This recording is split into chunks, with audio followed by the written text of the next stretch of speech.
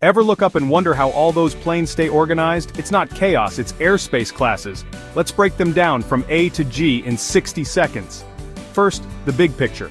Airspace is either controlled, where air traffic control is actively guiding traffic, or uncontrolled, where pilots are more self-reliant. Most of what you see is controlled.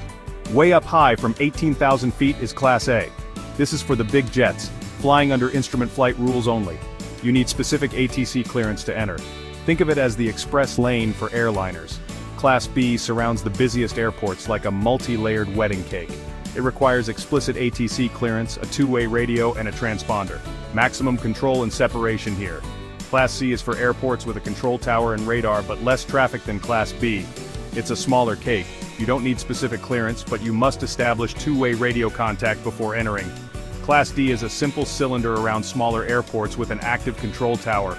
Just like Class C, you need to make two-way radio contact before you fly in or out. Class E is the catch-all controlled airspace, it's everywhere else. It typically starts at 700 or 1,200 feet above the ground and extends up to Class A. No radio contact needed for VFR flight, but ATC still provides services. And finally, Class G is uncontrolled airspace. It's usually found close to the ground away from busy airports. Here, pilots are responsible for their own separation. It's the wild west of the sky.